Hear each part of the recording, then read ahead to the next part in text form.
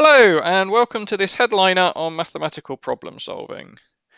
My name is Dr. Robert Whittaker and I'm a lecturer in mathematics at the University of East Anglia. And here you can see our beautiful campus on the outskirts of Norwich. My job here at UEA involves a mix of teaching and research. I'm an applied mathematician with a background in fluid and solid mechanics.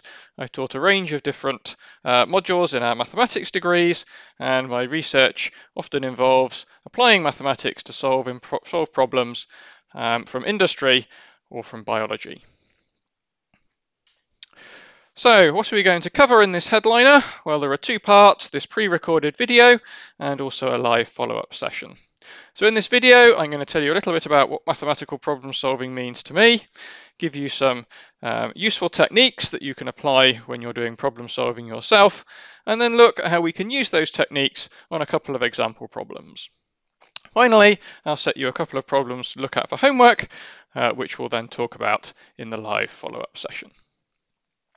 Okay, so what is problem solving? Well, I think in its most general sense, it's all about applying things that you know, perhaps in new and different ways, in order to solve an unfamiliar problem. So something that you haven't seen before and can't immediately see how to solve. Where might you meet problems that need problem solving skills? Well, the sort of obvious answer is in recreational maths puzzles that you might get given. But you also might come across problems that need this in harder exam or coursework questions that you're doing at the moment, or you might go on to do if you do a maths degree. Also in mathematics research, it's all about problem solving. Here you set your own problems and then have to work out how you're going to solve them. And in both pure and applied maths, we end up using some of these problem solving skills in order to solve the problems that we want. But outside of mathematics, you'll also need to use problem-solving skills. The problems might not be the same, they might not be as mathematical, but the skills that you pick up in being able to break down a problem and critically analyze it will be useful across a wide range of disciplines and all over the place in life itself. Back to the mathematical side of things though, you'll often come across different types of problem. So some problems will need logical reasoning, some will be just straightforward solutions of mathematical equations, others will involve counting different ways things can happen or coming up with an algorithm. And the techniques that you'll need will be slightly different depending on the type of problem, but a lot of the sort of general rules and approaches still apply. So let's look at a few of these general techniques. So first of all, it's really important to understand the problem that you're being asked to solve. And this includes understanding the meaning of key words in the problem. So any sort of mathematical terms, you need to make sure you understand exactly what they mean. And also understanding the exact requirements of the problem. So what is it precisely that you're being asked to prove or show? Do you need to show that something holds for all integers n, or just find an example where it holds for one particular integer? You also probably will need to be able to convert the problem between words, diagrams and equations. So typically if you're going to do something mathematically with the problem, you may well need equations to work with, and you'll need to be able to convert the problem as you're given it, which may well just involve words, into those equations. And diagrams can be really helpful to help you do this and also to help with the understanding of the problem itself. But be very careful with diagrams, don't be misled by them. Just because something's true in the particular diagram that you've drawn doesn't mean it's true in general.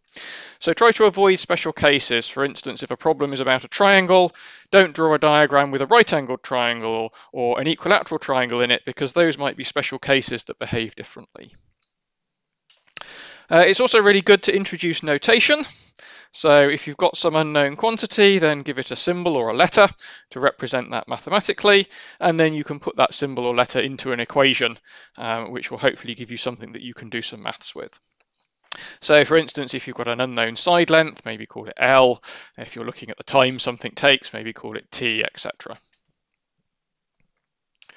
Okay, finally for this slide, it can be really useful to recall any useful results or formulae that you know that you think might be relevant to the problem. And it can often be helpful to write these down. So just having them in front of you on a piece of paper may help you see some connections between some of the formulae and what you're trying to show. So for instance, if you've got something with a quadratic equation, write down the quadratic equation formula, even if you're not sure whether you're going to need it or not. Another load of techniques for you. So when you're looking at the problem, there may be some constraints or restrictions in the description. So you may get asked to prove that something works whenever n is greater than or equal to 5, or whenever n is even. And these constraints might well be very important. So if you're proving something for n greater than or equal to 5, what's special about 5 that means that it's true then, but maybe not for n equals 4? And thinking about that might give you some insight into the problem that you're trying to prove.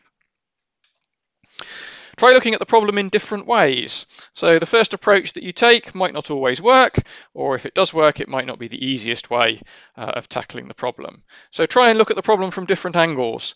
Think about different ways of showing things, different interpretations of it.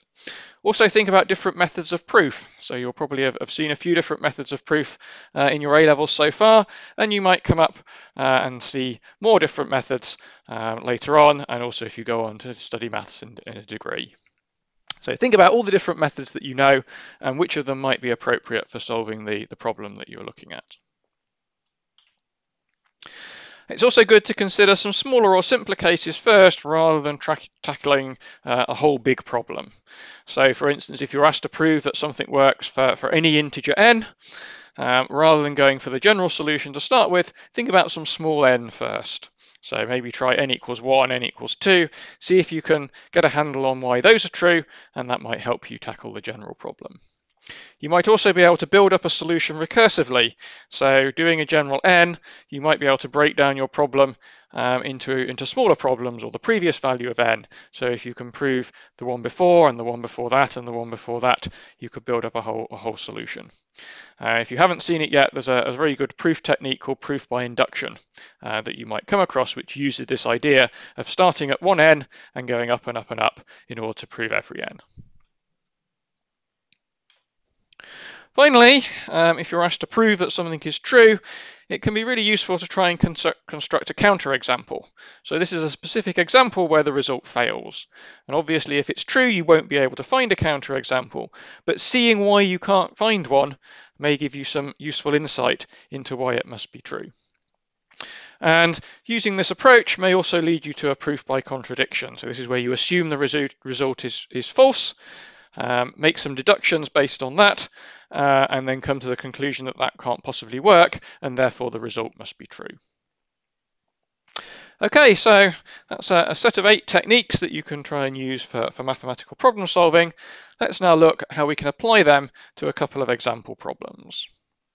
So the first problem, you're asked to prove that the diagonals of a quadrilateral are perpendicular if and only if the sums of the squares of the lengths of each pair of opposite sides are equal.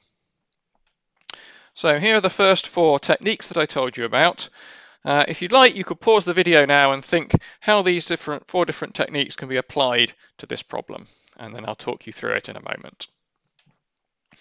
Okay, so first of all, understanding the problem. So there are a few key words here that you need to make sure you know. So first of all, we've got quadrilateral.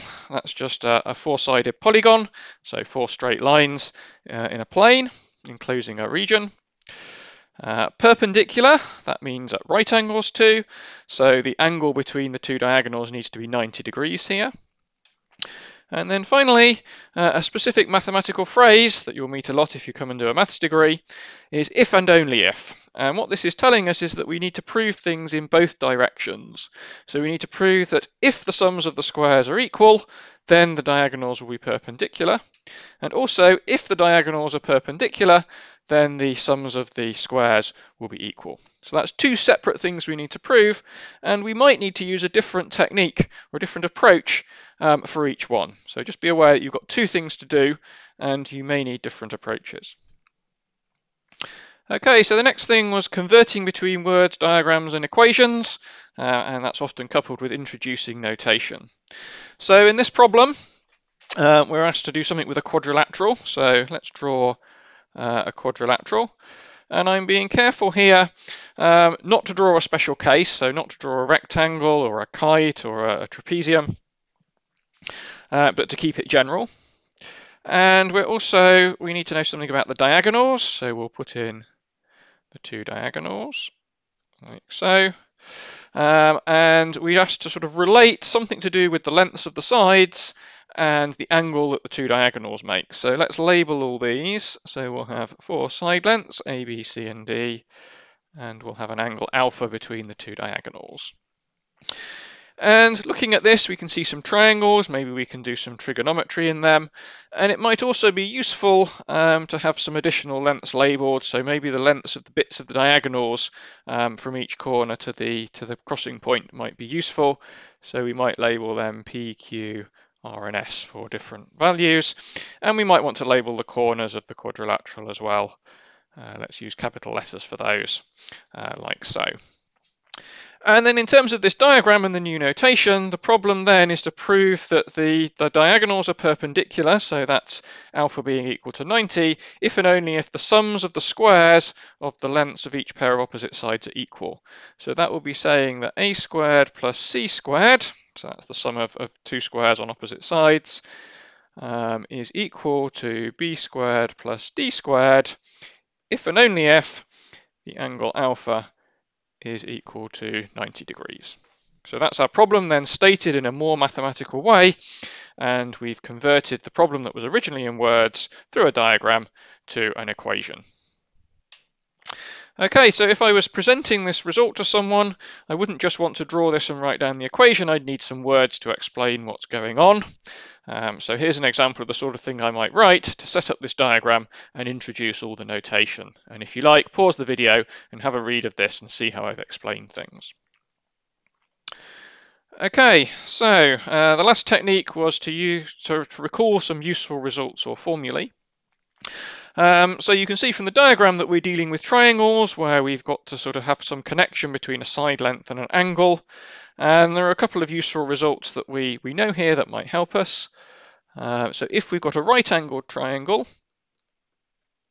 and 3 sides like that, Pythagoras' theorem tells us that z squared, the square on the hypotenuse, is equal to the sum of the squares on the other 2 sides. But we don't necessarily have a right-angled triangle here. So if we have a general triangle with an angle and 3 sides, then the cosine rule that you might recall tells us that z squared is x squared plus y squared minus 2xy cos theta. And these are some useful results, and they are indeed useful in solving this problem, but I'll leave you to think about how you might complete the proof given this diagram, what we had to prove, and the results I've got here. Okay, so on to the second example problem. So here's the problem, and here are the second set of 4 techniques I told you. So again, if you want to pause the video and have a think about this for yourself, you can do, and then I'll talk you through it. So this problem says there's an odd number of people, n greater than 1, stand in a field such that the distances between each pair of people are all different. Each person then watches the person closest to them, and you're asked to prove that at least one person is not being watched. So let's consider any constraints or restrictions in this description. So we're told there's an odd number of people. Why is that important? Well, it's not entirely clear, although it turns out that this result isn't true if you've got an even number of people. We're also told that n is greater than 1, so why might that matter? Well, if we've got one person in a field, then there isn't anyone for them to look at, so the problem doesn't really make sense. So probably that's why that constraint's there. And then we're also told that the distances between each pair of people are all different. Why is that useful or needed? Well, the next line says that each person watches the person closest to them. If some of the distances could be the same, then the person closest to any individual might be the same distance away as another person, and then it wouldn't be obvious which person they had to watch. So maybe that constraint is there just to make sure that there is a single closest person to them, and then it's unambiguous which person they have to be watching. Okay, the next technique was to look at the problem in different ways. And one interesting observation that you can make here is because you've got n people, each watching one of another set of n people, if there's someone that's not being watched, because there are n people watching, and then at most n minus 1 being watched, that would mean that someone has to be being watched twice. And equally, if someone is being watched twice, then you can't have all n different people all being watched. So rather than proving that at least one person is not being watched, we could prove that at least one person is being watched twice, and that would be equivalent. So it gives us an alternative way of looking at this problem. Okay, the next technique was to consider some smaller or simpler cases first and see if that helps us. So here we've got an odd number greater than 1 of people. So the smallest odd number we can have is 3. So what happens with 3 people? So 3 people, each a different distance apart, means that they'll form a triangle with all 3 sides being different lengths, and then we can see who watches who. So this person will watch that one, this person will watch that one, and this person will watch that one. So we can see here that there's someone being watched twice and there's someone not being watched at all. And if you were careful with explaining this, this will be a proof for n equals 3. So that's fine for n equals 3, but we need to do all odd numbers. So we then have to look at n equals 5, and I'll leave you to try that on your own, but things get a bit more complicated because there's all sorts of different possibilities for who's closest to who and how things are arranged. So maybe this doesn't help us build up, maybe it does. You'll have to think about that for yourself. The final technique was to try and construct a counterexample. So in this we have exactly the same setup, but we're looking for an example of it where the result is false. So in this case, this would be that everyone is being watched, and everyone is being watched exactly once. So can we look at trying to find a counterexample and see what happens? So if we pick a person, they've got to be watching someone, and they've also got to be being watched by someone else. And there are 2 possibilities. Either those 2 people are the same person, in which case we get a little picture that looks like that, or they're different people, in which case we get a diagram that looks something like that. And then the 2 people at the ends here, if we're in this case, they would have to be being watched and watching as well. So we could continue this diagram like so. And it looks like we could continue this indefinitely, but obviously we'll run out of people at some point. So somehow this point here is going to have to connect either to the end point over here or somewhere else on the chain. And what you need to do is think about, are either of those 2 possible? And it turns out neither of them are, and I'll leave you to think about that for yourselves. Okay, so that was the end of our 2 examples, and hopefully you've got a little bit of an idea of how we can use some of these techniques now. So I'm now going to give you 2 additional problems for you to think about before the live session. So try applying those 8 techniques to these problems and see if any of them help you. And then we'll talk about using the techniques and how you solve them in the live session. So first of all, we've got a problem called productive sum. And this says there's a finite sum of positive numbers equals 21. What is the largest possible product of all the terms in the sum? So for example, we could make 21 with a sum that's 8 plus 10 plus 3. That equals 21. And then the product of the terms in the sum is 8 times 10 times 3, which is equal to 240.